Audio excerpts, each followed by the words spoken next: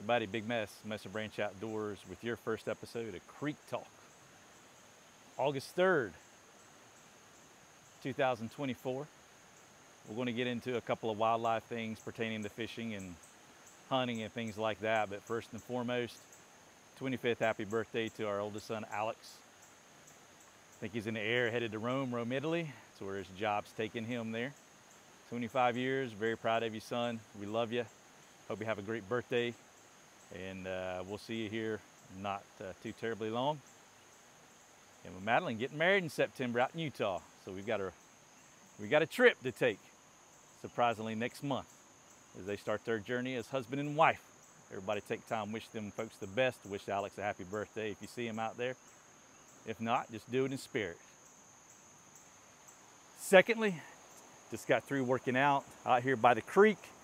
Thought I'd take a moment and talk to you folks a little bit. We'll keep it short with a little bit of things going on. You might be able to hear the creek behind me. You know, self-recording out here.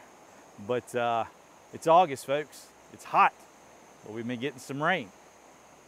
If you want to come to the area and fish, small creek game, early morning, it's the coolest water temperatures. But I'm going to tell you, we're about 5 weeks away from really cooling off.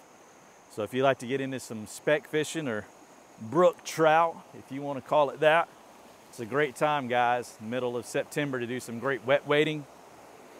But that leads me to October, everybody's favorite time of the year. They think of delayed harvest. Well, this year, if you don't know, the Setzer hatchery is going to go through a rebuild. Everybody's up in the air about fish stockings, what's going to happen, this, that, and the other. Well, I'm sure the state has a plan.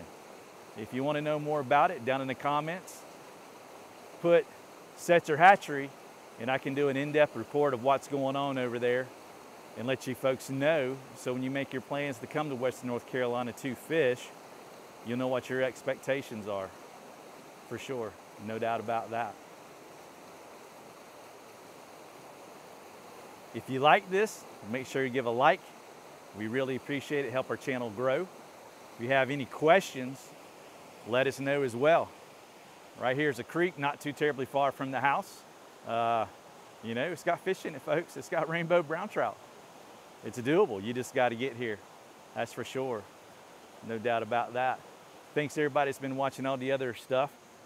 August 1st, the new wildlife regulations went into effect. If you've got the Go Outdoors NC app on your phone, if you go to regulations, you're going to see a new one there. Of course, it's got a black bear on it. You know, they dominate what happens in the hunting world for sure.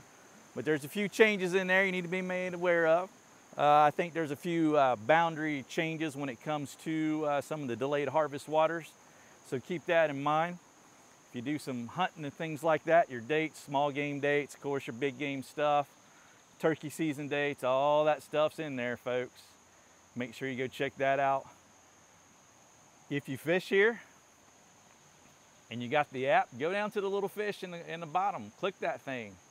For you folks that like to brag about the size of fish you catch, that's perfectly fine. You can get a citation if you want to. Did you know in North Carolina that if you catch a 16-inch brook trout, you can get a citation? If you catch an 18-inch rainbow or brown, you can get a citation from the state of North Carolina. So if you visit North Carolina and you want that, or if you live here and that's important to you, you want a certificate to put on your wall, there you go, man, it's available. Not a whole lot of people know that. That's pretty cool. Cedar Cliff project, they're doing the testing phase up there, and that really affects that Tuckasegee River watershed. You folks like to float, you like to come up and wade in the fall. So far, so good. The lake's been holding at 90-some feet and should hopefully get the boat ramp opened up before too terribly long. Just want to give a shout out to Braden. He went to the lake yesterday. I was guiding with a couple of cohorts from the shop. We had a pretty good day on the water, and he actually went to the lake, took his fly rod, took some of the flies he tied, and got onto some fish with his papaw there using a fly rod. Which is pretty cool, man, on the lake. We always think creek, we talk about creek talk, but you know, these things can go all over the place too, man. Just whatever's on my mind in the morning, for sure.